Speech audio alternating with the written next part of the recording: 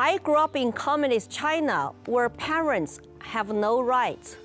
Every child belongs to the state and is subject to centralized education and indoctrination in schools.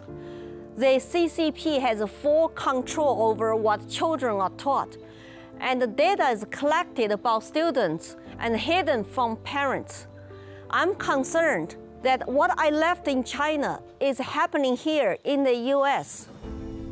Parents have a right to know what their children are taught in school.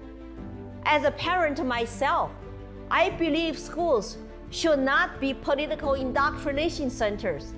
Their focus should be on teaching subjects like reading, writing, math, and science, not on divisive political agendas. I believe that the school choice should not be a privilege of the wealthy.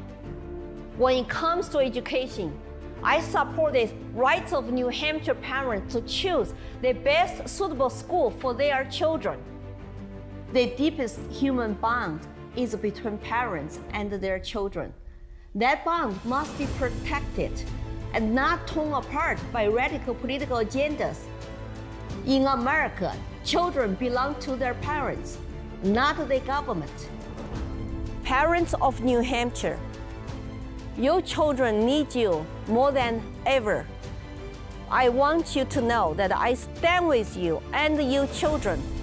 I will represent you in the Congress because I know firsthand what it's like when parents have no rights and control.